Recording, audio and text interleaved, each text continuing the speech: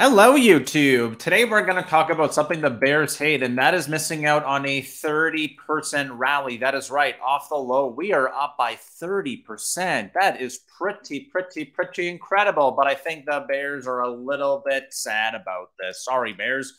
So today we're going to give an update. We're going to talk about Mike Wilson, who yesterday told us that we were wrong. We're going to circle back and talk about this a little bit later. He was looking for 3,900 and 3,000 for a bear case, which means he thought we would be down at 33,000 for the bear case, but we would close the year out at about 3,900. And this is very curious because as I think about the capitulation from the Bears, it's, well, if we're in extreme greed for bulls, it means we're in extreme fear for bears, which means that we were at about 83 this morning. Anything over 80 just means, man, the pain has been long. It has been not nice, and they just want it over and done with. So we're going to talk about that.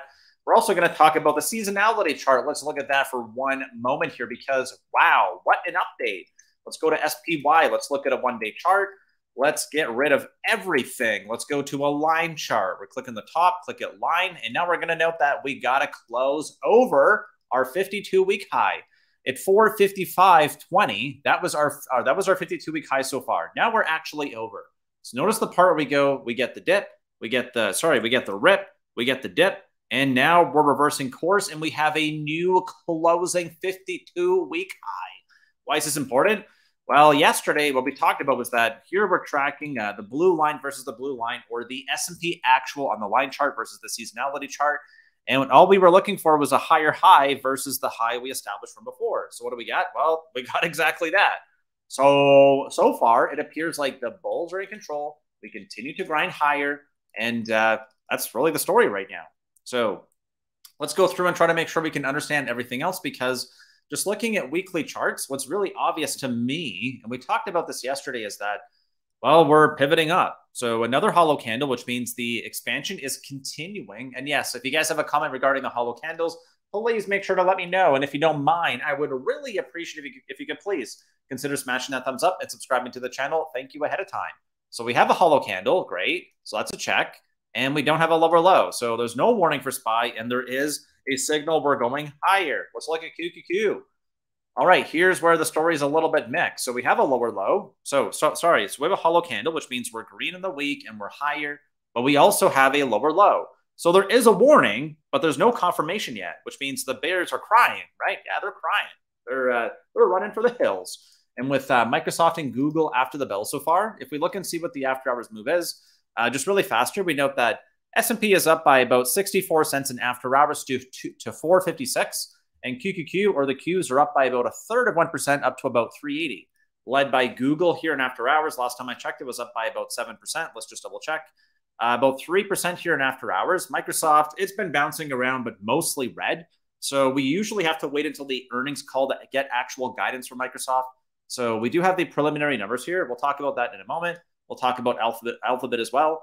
But everything can change going into tomorrow, as we all know. This market moves fast. But at least for right now, it looks like this is pretty easy. As long as we close green tomorrow, or that line chart, which we just showed you. Again, I'll show you what that is here. SPY, one-day chart.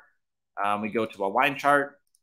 And what we're looking for specifically is just that on a closing basis, we're closing higher than the previous day. So all that means is tomorrow's line, we just want to see that we have a green day. We just want to see we're closing above 455.44. But let's now go back here to our seasonality chart. Oops, I think I might have closed it. What this implies too is that we should be getting a thrust higher. So another push up. And the reason why that's significant is because of the data we have coming out. So what's tomorrow? Oh my goodness, we got the Fed tomorrow. Yeah, we do. So if we're going to repeat that seasonality chart, whoa, right? It's going to be tomorrow. So if the bears are wrong, it's like a perfect time to be admitting they're wrong just before maybe we go to even new highs. What does that mean? Well, it means the seasonality chart is going to drag us up. All right, let's go through and look at the rest of the news to see if we can get a grasp on what is happening, and then maybe a few more charts, and maybe even a hot tip or a stock idea. I'm thinking about it. We'll see how long the video takes, but drop me a comment if that is something you'd be interested in. So we were wrong. 2013 was a story of higher valuations than expected amid falling inflation and cost cutting. There's the headlines. Everyone was talking about Mike Wilson. Here's the story. We were wrong. Morgan Stanley's Wilson offers stocks mea culpa. Strategists underestimated valuation expansion, missed the AI boom. Sees cool inflation posing threat to corporate earnings. So even here, he gives himself a little out, like, oh, hey, well, if we go down, I told you so. I said cool inflation would pose a threat to corporate earnings, blah, blah, blah, blah, blah, right? 30% later. And here's the really interesting stat is that you have to keep in mind what these guys are paid to do, right? They mostly tell you what you want to hear. So when we look here, stocks are running way ahead of forecasts. What this means is that the black line here tells us what analysts think the market's going to do, and then the red line is what it actually does. So what does it mean here? Well, it means that these guys are not really great at predicting where the market's going to go. Black line says there's a big divergence here versus the red line. So they're under bullish. What does that mean? Well, that's the squeeze. That's why we're looking at the fear and greed to make sure that if this is what's happening, as long as we stay like above 80, and that'll be very important into tomorrow because we do have a like a rising wedge, rising triangle on the timeline here. If it will pop up for me, please and thank you. Come on, CNN. No, there we go. So we can see we have higher lows, but kind of a flat top. That's an ascending triangle. So we have to like hold on to the lows here. And I would say like we can't dip below 77, which means we cannot fall back into normal greed. We fall back down into normal greed, I will be a little bit worried because that means that we're actually losing momentum versus a week ago. And we're almost to where we were a month ago. What does that mean? We're flattening out. What do we do before we go down? Well, we flatten out. We go up, we go flat, we go down. Oh, okay. And with a lot of earnings out after the bell now, let's look and see how it's shaking out. We had notable ones are Snap. Snap is down like 15. So let's look at Snap here. Snap's not in the S&P 500, so we don't really care that much about it. Oh, it's down 16, 17% now. Okay. That's a bad one. Visa, we'll look at that one here. Can we even see it? Where's Visa? I can't see it there. 1 second here. Let's go no group. I know it's fairly big. Visa, flatten after hours. Okay, so nothing burger. Fine. Well, boring's fine in this market. Boring is bullish.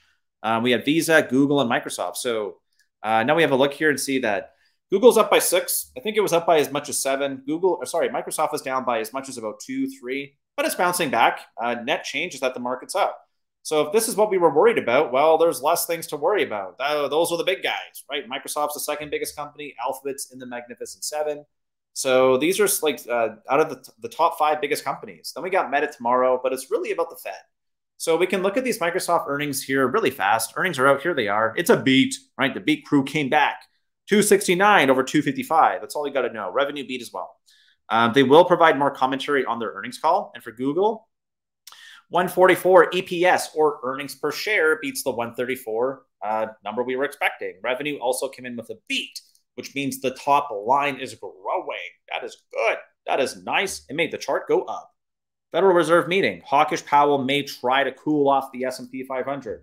This is from Investors Business Daily or IBD. They are a pretty reputable website. And Jerome Powell might try, keyword there being try, to talk his way to getting the market to go down. I'm not so sure it's going to agree with them. So let's pay close attention and just see what happens. So what this all means is that we are now through Tuesday. So it's now Tuesday. We're over it. We have the Wednesday data, which is going to be FOMC, interest rate decision, also the presser or the press conference. And let me see if I can actually pull up that Fed tool watch we have here. Because what we can look at is going to be the anticipated rate increase for now. So it's at 98.9%. It would be a surprise if they did not raise rates. So the markets had a chance to price that in. Looking out to September, let's just make sure we double check here. So we're looking at 525 to 550 as the range, which means we would be raising to 550. That confuses you. It just means raise in July, flat in September. There's an 81% chance they pause. And then going out to November, there's a 60% chance they pause, a 30% chance they hike, and then a 4% chance they go by 50 basis points. And going out to December, 58% chance that they're going to be pausing, which means that so far, at least into the end of the year, the market is saying, not that the market's right, but the market is saying, that's it, you're done. There's no more. If we look out a little bit further, we can note here we have, and the reason why this is important is because July has a big gap. There's going to be July to August, August to September, which means a 2-month gap, where before we're meeting basically every month. So that'll be important because there's going to be a big gap. We know we got economic data this month, and sorry, for the next 2 months. And notably, we got that core PCE coming in, or the Fed's favorite gauge. And if it ticks down to 4.2, like we talked about yesterday, we could be off to the races. That could be the seasonality chart just pumping us even higher.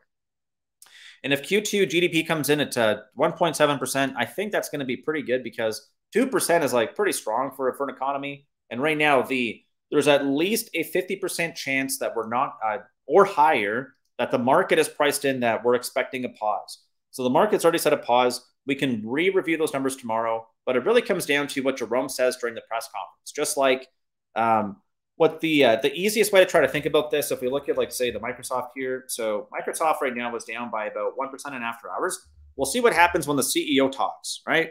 We'll see what happens. So when the CEO talks, we'll see. And the reason why we think about this is because individual companies like Microsoft, they care about the CEO. The CEO or chief executive officer tells them what they expect for the future. But what does the overall stock market look like? Well, they look to the central bank, and that's Jerome Powell. So as important as an individual company's CEO is, the entire stock market cares about the Fed. So we're going to hear from the Fed tomorrow, and that'll be the only press conference for about 2 months. So this is the part of the summer where we say, time to sell in May and go away and come back on Labor Day. This is the part where you're supposed to be able to walk away from the screen. You're supposed to be able to go on holidays. We'll see if that's going to happen again this year. All right. And just since we're at about 11 minutes, I do have a stock I would like to go through just in case there are some people out there who are looking for it. So there's a specific pattern that I'm looking at. And if you want to join us again, link is in the description and the top comment if there's any of these you would like to go through. But I will show you an example here of something that I am looking for. Let me just pull up a good one here. I'll give you a good one, actually. I'll give you one that I actually own around my cost basis too. So as we're going into the end of the week, what I want to see is that we either have strong stocks acting stronger, or at least the stocks that are trying to get strong are not weak. So I'll show you an example here. I'll actually show you 2 of them. So the first one I'm going to show you here is STZ. This is Constellation Brands. And what I'm looking at here is that we're in blue sky territory, which means new all-time highs over here on the right-hand side, which is going to be the weekly chart. And drop me a comment if you're interested in this, because I'm trying to make sure that I'm providing some value. So what I want to do is just show you what I am looking at to get into names. This is a strong stock. By definition, by being in blue skies or all-time highs, it's strong. So what happens? Well, weekly chart says new all-time highs. Now we're going to look here specifically at the daily chart because we want to see what the momentum is. Momentum means the trade. Where's the price pointing? Well, it's pointing to the ceiling. It's in all-time highs. Volume increases as we go higher, bullish. We can also note we have a golden cross here. So that golden cross just means that the short-term price or the 50 moving average is now over the long-term price or the 200 moving average. So we note that we have the golden cross. We bounce once, we bounce twice, and then we gap and go. So if this stock comes back down, fills the gap, this 50 MA should curl up to where we are here, and that should be another nice bounce on the 50 DMA. So if we come back down and test this, I'll be looking to buy it. It's also a back test of the previous top. This looks like a really solid area. This is a strong chart. So what we would expect is that it continues to act strong. I'll show you one more now, and I'll show you one. And second thing I would just note here is that it's also over its 50 weekly moving average. So it's over the short-term price on the weekly, and it's over the 200, which means it's over all of the averages. That's a strong chart. I don't own this one, but I'm watching it as a leader. Here's one that I own, Atlassian. I like the stock. I use the service for the company. And the reason why I like it, very similar here. We look over to the left-hand side. It's over that 50 MA. So that's the first thing that I like. It's over the short-term price. It hit it, rejected, hit it, rejected, hit it, rejected. This time it's battling for it. So for some reason, it might be go time. So what I'm looking for is over, back test, higher low, higher high, coming back. And I have a smaller position now on this one here. My average is around 175. So when I look here back to the daily chart, I now want to point out something that this chart is doing what I want it to here, where that same thing we looked at in Constellation or STZ, we have that golden cross, and we now have 2 bounces here, which means it comes back down, finds support on that weekly chart as well, and on the daily, so we have double support. It starts to curl back up. What I need to see for this one to continue to be bullish for me is I got to see higher highs. So I got to see high, higher, higher, highest, which means we're really forming a channel higher. At the top, at the bottom, at the top, at the bottom, at the top, at the bottom. That's how we form higher highs and higher lows. So a very simple story. Hopefully you like this idea. And if you do, I would really appreciate if you could drop me a comment if you watched all the way through to the end and found value in it. If not, no problem. We have a weekend video now queued up here to watch on the left-hand side. Thank you so much for tuning in. I will see you tomorrow.